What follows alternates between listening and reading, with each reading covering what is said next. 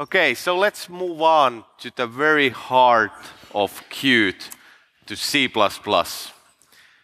We're extremely honored to have with us today a leading C++ authority, an author, and the chair of the ISO C++ Standards Committee, and also a native language architect at Microsoft. So here to tell you about modern C++, let's welcome Herb Sutter.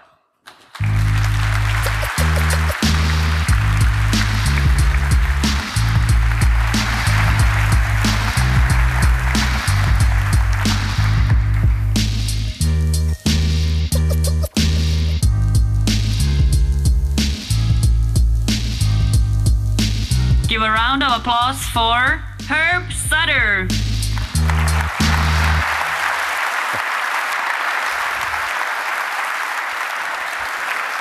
I apologize in advance for not wearing a Hawaiian shirt. See, I don't always wear them. First of all, thanks very much to the Qt folks for inviting me to come and speak to you today. I hear you've been having a great conference. How many of you are C++ developers? So we're among friends. Is it okay if I show a little C# later? I promise it'll be brief, and we'll turn it into C++ very quickly. But seriously, just to level set, we have a limited time, and the thing I want to talk with you about is not standard. It is not going to be standard anytime soon. I want to be very clear with you. This is a project I'm working on personally. So yes, I'm the chair of the ISO C++ committee. I am not speaking in that capacity. I'm telling you about my own research project. It is just a research project. I'm going to show you a prototype. It'll only compile like the 6 examples from my paper, not all of them. The one I'm going to show you, I hope will work. But what I hope to do is to share a direction that I hope will improve C++, if it works out, quite a bit in the next coming 5-10 years. And something that also relates to you, because the Qt audience, and one of the reasons that I was glad to accept this invitation, is one of my targets. So, and I'm not making any, not speaking for the Qt company itself either, but it's involved in part of the prototyping goal, and it'll be one of the examples that I show. So my goal for the last couple of years, there are so many things you can work on when you're looking at evolving an important and widely used language like C++. And so I write evolution proposals to extend the language. And I thought, you know, there's just in no time in a career to do all the things that we might want to do. So I've tried very hard to focus on just how do we make C++ simpler. Specifically, instead of inventing some great new thing and risking turning C++ into Lisp or some weird thing like that, which we don't want, how can I take the things that I already have to do as a C++ programmer and make them simpler? So the things I'm already doing just indirectly or with difficulty. None of what I'm saying is going to be possible without something that Bjarne Stroustrup has hewed to very firmly for the last 30 years. Here's a movie playing everywhere. Actually, we're not going to talk about James and the Giant Peach. We're going to talk about Bjarne and the unified universe of types. And one of the things that Bjarne Stroustrup took a firm stand on from the early days of C++, and by his account, he said no to hundreds or thousands of people who asked him to bifurcate the C++ type system. What that means is, well, we have classes, but make struct and class different things. He didn't do that. A class is just a struct with different defaults. He didn't invent a separate interface concept like, say, Java did, and C#, which is a bifurcated type system because it's not the same kind of type. It is a different thing in the language. In C++, we have a language where we can write value types. We can write base classes. We can write interfaces, structs, functors, callable types, iterators, containers, variant, any. We can write Corba interfaces. We can write traits, pods, com types, enums, expression templates. All of these things are richly diverse.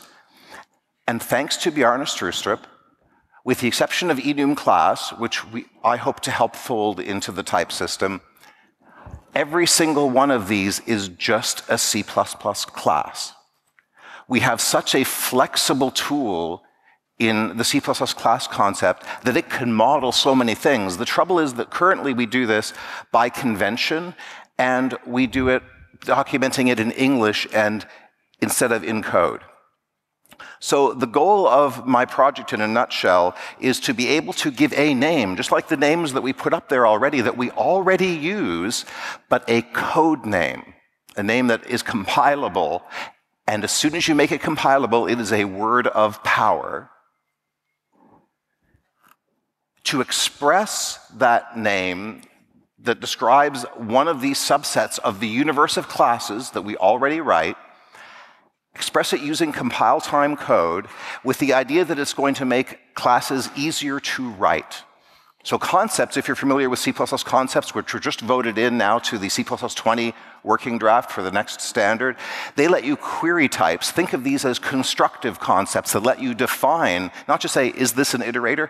No, help me write an iterator and automate the boilerplate.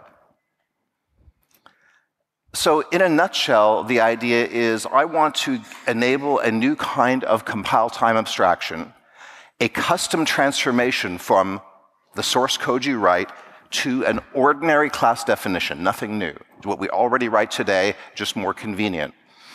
We already do this. So in the language today, if I write class point int x comma y, what does that do? That generates all sorts of stuff. Oh, look, I didn't say private, but X and Y are private by default. It generates a public constructor, destructor, copy and move assignment operators.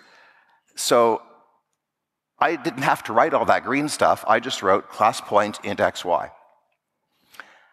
If I write struct my class colon base and then a function, well, if that's a virtual function in the base class, it's automatically virtual when the compiler is done with it on the right-hand side. I have the base class be public by default because I said struct. All of these things are defaults I didn't have to write, and they're nice and convenient. We like that. The question is, instead of the compiler essentially running this pseudocode in italics, which is now expressed as English-like standardese that you have to wait for your compiler writer to implement, what if you could write just in this one very narrow extension hook, really a compiler extension, a language extension, but not making the whole language mutable or anything, but just in this one place, write a custom named transformation from the source code to the actual generated type. Again, nothing too crazy. We're just interpreting in the meaning of the translation from source code to the actual class definition. I am not interested in making this a mutable language where you can define your own operators. Not interested. Go find somebody else to write that proposal. I don't need to do that to get this big win. Nor am I interested in making classes mutable after the fact. This is not dynamic typing per se. It is, I love the ODR. Once it's defined, it's stable just like today. It's just a class. But if I could do that, then I could make my own words that are just like class and struct, because we know class and struct have many of the same rules, but a few different defaults. What if I could write me some of that as code? So everything I'm about to say, again, is experimental. That includes the syntax. So this has been brought to the Standards Committee only once so far, and that's the beginning of a very long journey where the Standards Committee will see in experiments whether this works. If it does, the Standards Committee will no doubt change the syntax because they have opinions on syntax. But for now, interpret all the syntax I'm going to show you as straw man syntax. The idea is I could have a dollar class, a meta class, and I can give it a name like interface, and in there write compile time code that says things like, oh, all functions must be public and pure virtual by default and are required to be. You're not allowed to write anything else. Oh, and you can't write copy or move operations. You can't have data members. These are pure interfaces just like C# or Java, but it's just a class, and we write these by hand today already. But then instead of writing them like I do today, I could say interface shape, so put a more specific word in the place of class. And the three things that you'd usually do in those compile time computations is enforce rules, like, oh, you can't have a private data member, provide defaults, like public and virtual by default for functions, and to implicitly generate functions. Perhaps you want an implicitly generated virtual destructor by default without having to write it. So today, on the left-hand side, in C++17, we can write interfaces just like C# and Java. We do this all the time. We even give them names like abstract base classes, and we shorten it to ABCs. This is evidence we are trying to give it a name. We just can't say that name in code. It's a convention where every single one of you in the audience knows the way you write an interface in C++ is you make all functions public and pure virtual. You make sure you have a virtual destructor and that you have no data members, no copy or move assignment, because that doesn't make sense. That would be slicing. You might have clone, but not a virtual clone, but not a copy or move assignment. And you can write that today and then hope it stays true under maintenance, because if on the right-hand side, the future you 6 months later or the next intern forgets that rule and writes a private data member, what happens? It compiles and maybe blows some of the assumptions that you made for later uses of that, because now you have bases at different offsets, you don't get empty base optimization and things like that. What I would like to do is write exactly the same things on the left-hand side, exactly the same effect, more conveniently by saying the word interface shape, and then just write my functions, and they're public and virtual by default. I enforce, I didn't write anything not virtual or not public as a function. I could enforce there are no data members so that under maintenance this is more robust. Now, you might say, but what if under maintenance I meant to add a data member? That's okay. You can add a data member. As soon as you do it, you will get a compile time error because interface says interfaces can't contain data members. But you can still add it, but you just have to say it's a different kind of class. Change the word interface to value or something like that.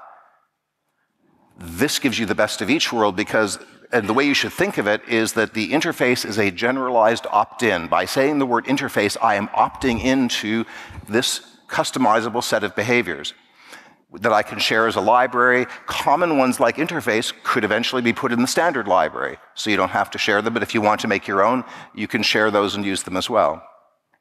Here's what the code looks like. The idea, this builds on other proposals that are currently going through the committee. The first thing you'll notice, besides $class, which I just described, is there's a context per block. That's one of the syntaxes going through the committee for a generalized compile time block of code that must run at compile time. And then there's compiler.require, which simply says, hey, it's like a static assert, but it's hooked in with the compiler, that interface variables must be empty, otherwise we'll emit an error message, and we can write what that error message is. And then for each function in $interface functions. So $interface is another proposal that's going through standardization right now that is actually much more further along and getting more concrete for reflection, compile time reflection. So I'm going to reflect on myself, on the class being defined that I'm being applied to, and I'm going to look at all the functions, and for each one, I'm going to require it's not copy or move. Otherwise, I'll say, interfaces may not copy or move, consider a virtual clone. I'm going to say if it doesn't have an access specifier, make it public, then require that it's public, in case the user actually explicitly wrote something else, and then make it pure virtual. And oh, by the way, at the top you'll notice that I have also defined a no-except destructor, which is then made virtual as well. So now I've said in code what in English we talk about as an abstract base class or an interface. And the idea here is that you apply that to the code the user writes in the blue, and this is the program that when I translate that blue code the user wrote to an actual class definition, I run that program against the contents of interface shape. I make things virtual and public and so forth. One of the things I like about this is I didn't have to write any standardese. It is very hard and expensive to write language wording in the standard, and it's not worth it. Like, there's no way we'd ever add interface into the standard, because why would you add 18 pages of text to describe a different thing that is separate from classes? That's just not who we are as C++, nor is it worth it to get that much to the 2,000-page standard that much faster by adding that language feature. Besides which, then you'd have to wait for compilers to implement it and so forth. Here, this implementation of interface, I can unit test. It's code. We love code. We can test code. We can share code. We can put it in namespaces, put it on GitHub. Common ones, standardize. It's just code. And we can't unit test or debug standardese. And I'm going to make a claim. This is a stretch goal. This is one of those when you're early in a project, and again, I stress that we are very early in this experiment. You have these big vision goals before you hit reality face first, right? So you're in the dreaming mode.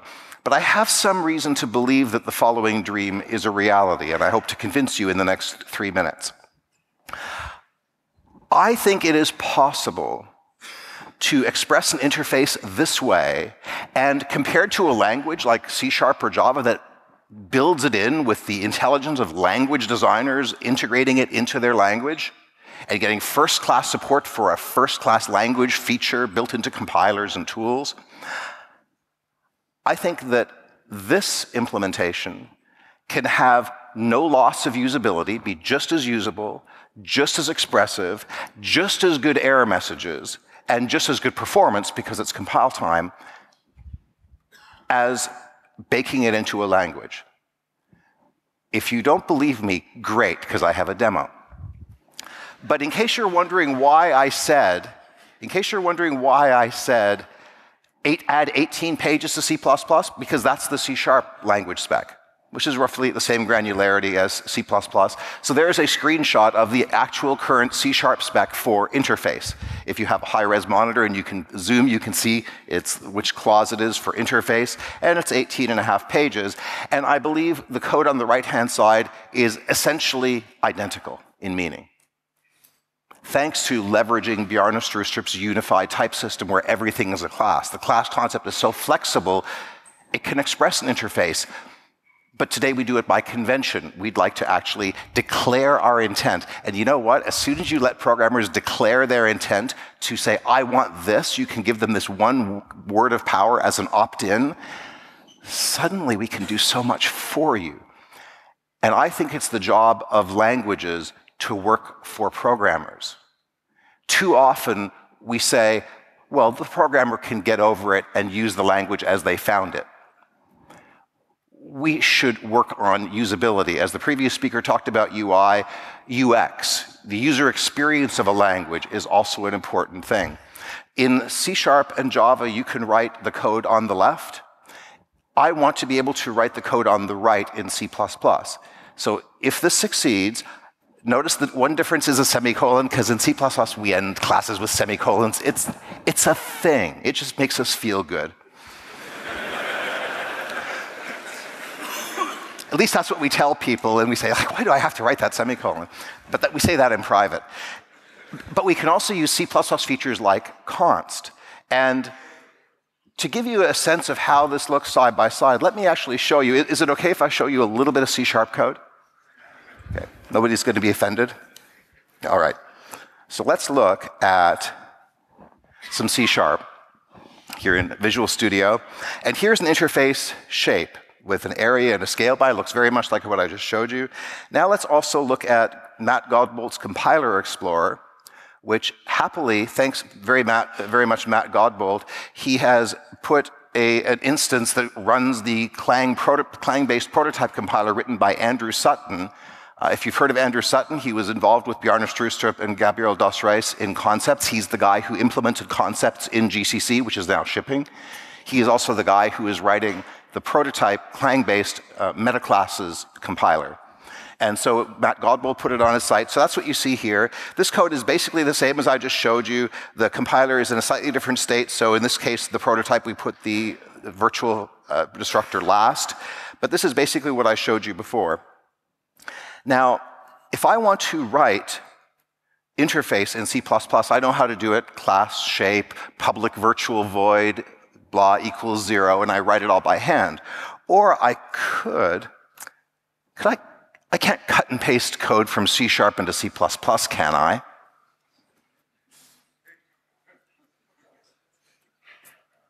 Control C, Alt Tab, Control V, and you can expect a compiler error because why? Semicolon, error expected, semicolon after meta class name. By the way, when I did this demo at CPPCon 2 weeks ago, I don't think that was the error message. So Andrew, I see you fixed that error message. Thank you. Semicolon. And now it compiles. Now, what does it do?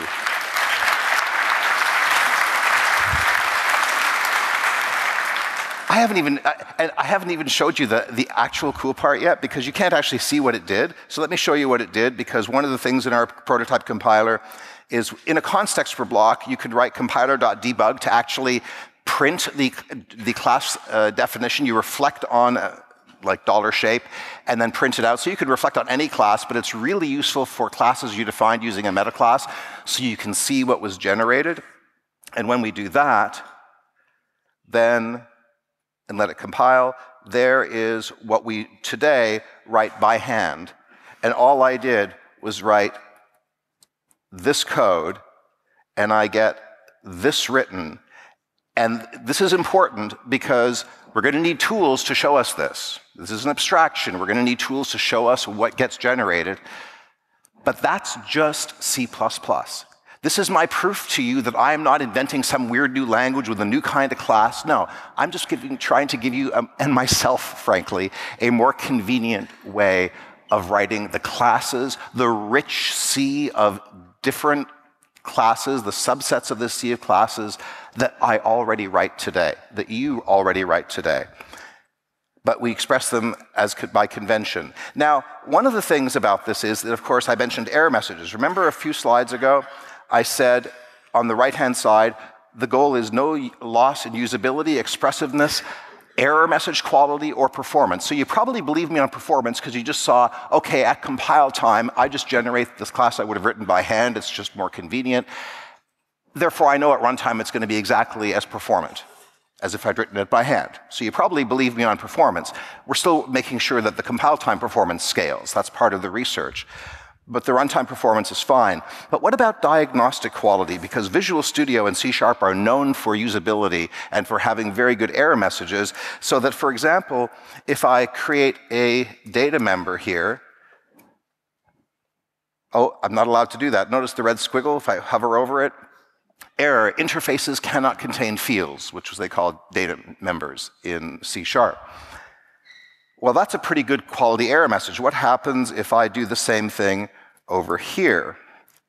If I say int I, and then we let Godbolt automatically refresh and do live compile. Error, interfaces may not contain data members. I think that's equal. We call that equal? Yeah, okay. Maybe the word fields is shorter than data members, but we're C++. We can take a couple of words. We don't mind compound nouns. But another kind of problem that I might have is that, say in C#, instead of doing that, I instead made the error of having a private method, no colon in C#. Notice I'm getting an error. What's the error? The modifier private is not valid for this item. Okay, can we do as good as that? Let's try if I say private with a colon in C++. Error interface functions must be public. Now compare that to the C# method, the error message. I'll say that in this particular case, our prototype gives a better error message than C# does. Now, the .NET compiler people, if they see this, the Visual Studio folks will say, oh, we can easily make that a nicer error message because we know about interfaces, they're baked into the language in C#, so it's easy to have just as good an error message. But the interesting thing to me is, I think with C++, if meta classes work out, we'll generally get better error messages than languages with baked-in features of the same thing, and here's why. If you are a compiler writer, how many of you have ever been a compiler writer or known a compiler writer? Okay, a few of you. What do we do all day long? We're boring people. We just translate grammar. That there is telling you something about the grammar. This grammar element is not valid in this grammar position, which you can figure out what it means, but it gives you the mostly generic error message because that's the natural thing you write as a compiler writer. You have a set of generic messages like you can't put this grammar element here. Whereas if I am writing the meta class, and of course they could add something specific to interfaces because they know about them, but if I'm writing a meta class, I am naturally thinking about it. I'm the guy who's writing interface, and here's a requirement. What's the message I give if you violate it? Oh, well, I naturally, like I'm talking to you, say, well, interfaces can't have data members. Here's another example of that. What if instead of that example, interface functions must be public, same thing. What if I actually tried to write a copy constructor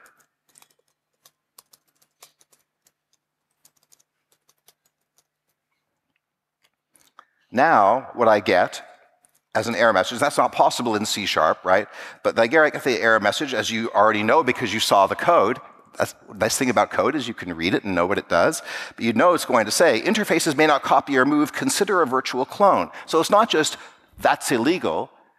It's very natural for me, as I'm writing this meta class, to give advice. To give a high-quality error message with advice. Now, when I first wrote this code over a year ago, I was not actually planning this demo.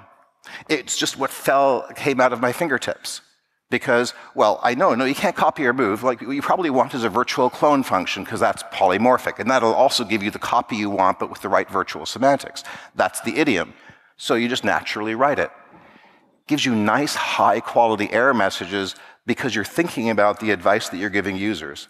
So I think I have reason to believe that my pipe dream of expressing interface in a few lines of code will have no loss in usability, expressiveness, diagnostics, or performance than expressing them as standardese or baking them into another language compiler.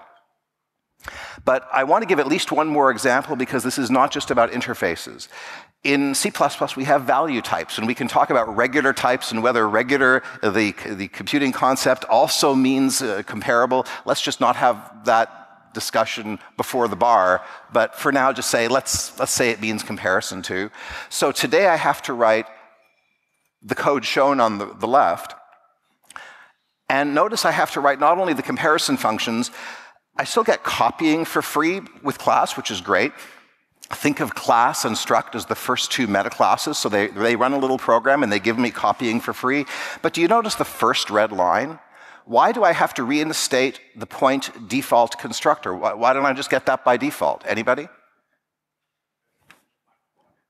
Because there's a user-defined constructor. So because I put the point int constructor, that suppresses the generation of the default constructor. How many of you have enjoyed that? And so I have to reinstate it. But the reason for this is because class is a one-size-fits-all program. The defaults we picked for class have to be true for every class, whether it's an iterator, callable, struct, base class, interface, com type, or any of these rich, diverse things.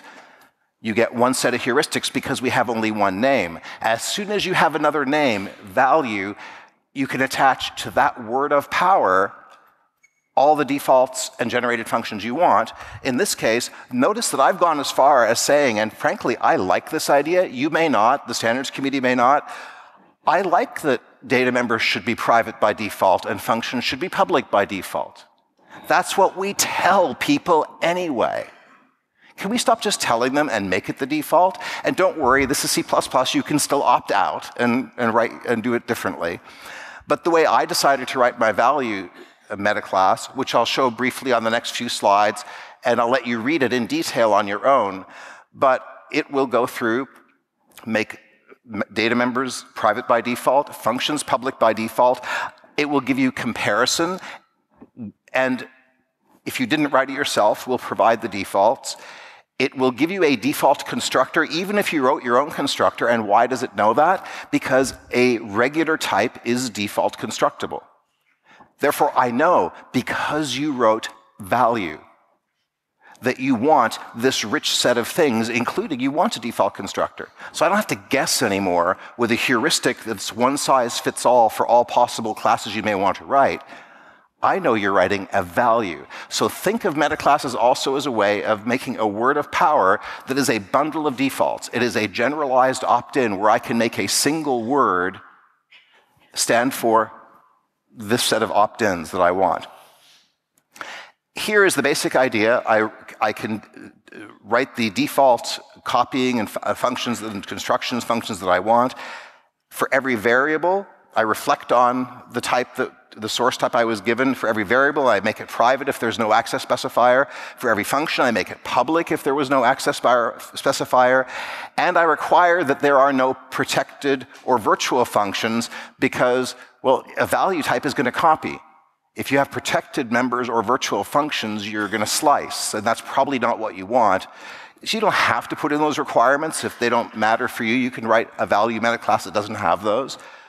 But this is a safety net. Why not make our language easier to use and safer at the same time and more robust under maintenance? So we just can't make those errors. And if in the future we do want to add a virtual function, we can simply say, okay, yeah, we're not a value anymore, and just opt into the thing we now want to be. But we've made it clear and it's self-documenting.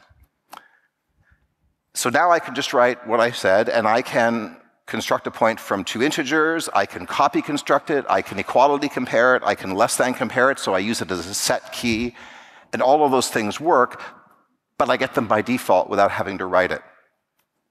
How many of you have used QtMock? It's a wonderful tool. So I know that's a controversial statement, and I know it because I created 2 QtMocks.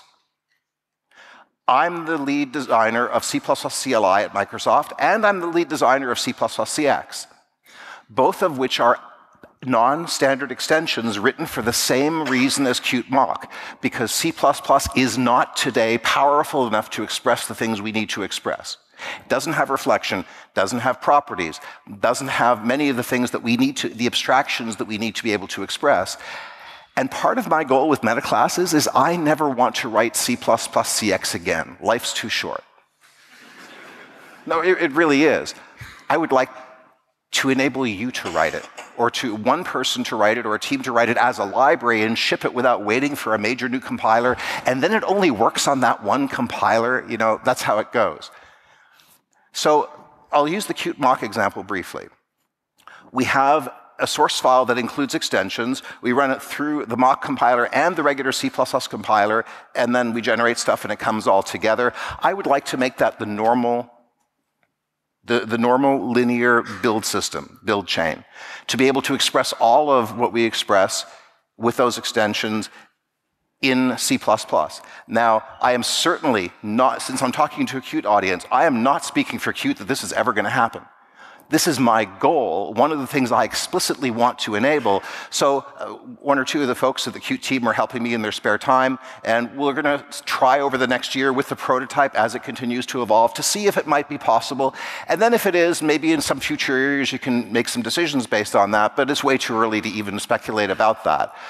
I'm only stating a personal goal for an experiment, so just please take that big caveat. But what I would like to do is to be able to, instead of say, oh, I've explicitly got to inherit from QObject, but that's not enough because I also need a macro for QObject to put some boilerplate in. And yes, I know there's variations that avoid mock, but they just add the same stuff another way. So if you are using a substitute for mock, that's fine, but they're just doing all the same stuff in a different way and pushing around where the extra information goes. Instead of saying all that, I'd like to be able to say QClass. And if I could say QClass, it should be very easy to say, well, of course, every QClass implicitly inherits from QObject. Why should I have to write that on every class? Of course it does whatever the stuff in the QObject macro does. For a property, There is another metaclass. If you want to look for the details, check out my paper, P0707, which is, I've blogged about it in July on herbsutter.com, and you can also find it on the Standards Committee papers. It goes into more detail on what these are. But property also is a templated metaclass, which says, here is a scope. You can write a value and a get and a set function, and we'll inject that into the enclosing scope. But if you just write an empty one, an empty property into value by default has an integer. We'll generate one if you didn't have a data member. We'll generate a get function if you didn't have one, and we'll generate a set function if you didn't have one. So my goal is for the code on the right-hand side to be exactly equivalent to the code on the left, including the extra information that the runtime system needs to be able to do stuff with it, like generating the appropriate metadata. This is a stretch goal. This is a big thing. And so we're taking baby steps and trying to validate bits and pieces of it. I hope that we can build to being able to do that. It's the same as I mentioned with C++CX that I'm responsible for. Sorry. But it was necessary, we felt, to have a language extension. You have a header file with extension. It goes through a specialized compiler that has non-portable extensions. I would like to write portable C++ code, please. I've always wanted that. I just couldn't write it in the language before to express COM interfaces, to express COM properties and the weird kind of inheritance that's sort of allowed in the new version of COM that's been since Windows 8, and be able to generate the WinMD files with all the metadata that tells you about those things. Because if you didn't like what I did and you said, why don't we just do the classic COM way where I didn't have to do as much violence to my C++ source, that just means you have to write the extra information in a separate file, an idle file that gets run through a separate compiler, a middle compiler. We put it in the language because we thought maybe it's simpler to have a single build chain, but no matter which way you go, having to put extra information somewhere, having extra compilation knowledge outside the language that's not portable is just not great. And so one way of looking at this, instead of writing the left-hand side to be able to write something much clearer, one way of looking at this is saying, we have seen the C++ community. They are doing these things anyway because they need to, but the standard has not been helping them. And I think that when we've been watching people suffer for a decade or 2 or 3, doing things by hand or in a very difficult way, we have a responsibility as language designers to at least try. We might still fail, but to at least try to help you do what you're already doing. That gives us 2 things. First, it tells us that we're not turning C++ into some other language. We're already doing this stuff as C++ developers. We just want to do it more easily. We can all get behind that, I hope. And we love what we can already do. Help us do it even better. And second, it gives us a great set of existing use cases to validate as we try out examples with metaclasses. Can they do this? Can they do that? And it's a ready-made set of use cases. You don't have to invent examples. They're all across the industry already. So the goals are to expand our abstraction vocabulary beyond class and struct and union and enum, which are the only kinds of classes, and leverage the generality of the class to be able to use the class to express all these rich things. You can also use these to write compiler-enforced coding standards, hardware interface patterns. So for example, in one usability study I did, you always discover everybody says they could use it, and they all give a different reason in their current projects. One of them said, enforce a coding guideline. One said, we have to use a hardware interface library where we are interfacing with hardware, and that interface library requires that our classes be written a certain way. Today, we enforce that by coding standards. When we get it wrong, things break, and it's harder to debug. It would be nice if we could write it once and just use it, and then in code review enforce it. It's less work to write. It's easier to keep right. That's the kind of thing we'd like to enforce. And eliminate the need for side languages and compilers like the one I'm responsible for. Benefits for users, be able to have these things without waiting for a new compiler, share them on GitHub. And benefits for standardization is if we can do this and have more things like interface and value as libraries instead of as language features, well, that will help us to standardize better and faster. as well, because the common things, just like with classes, the common meta classes should go in the standard library for everybody to use the same one and have that convergence. So those are some thoughts. It's an experimental research project, but one that I think has enough value. We talked about ROI. There's risk, but the reward is high enough that it is worth taking a serious run at this, and so that's what I'm in the process of doing. If I fail, it will be glorious. It will be a glorious failure.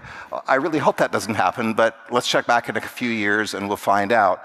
But I hope that it will help all of us, whether we're using Qt, whether we're using Windows, whether you're using Linux, Mac, whether we're writing embedded systems or IoT, to use this language we already love that has a very long future, because the idea of being able to control exactly where your data goes and to write efficient code that takes full advantage of the hardware will continue to get more and more important as our devices get smaller and more diverse all over the world. So I think this positions us well in a well-positioned language, and I hope that you find benefit from it. And thank you very much for coming. I hope you enjoy the rest of your conference today.